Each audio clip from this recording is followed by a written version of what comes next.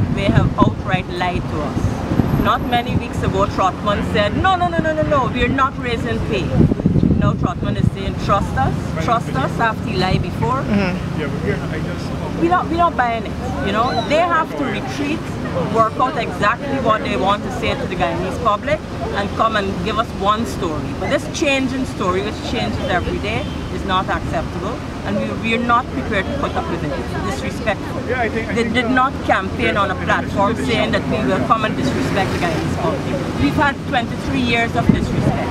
We don't expect to be disrespected now in this dispensation. So they better come better than they are.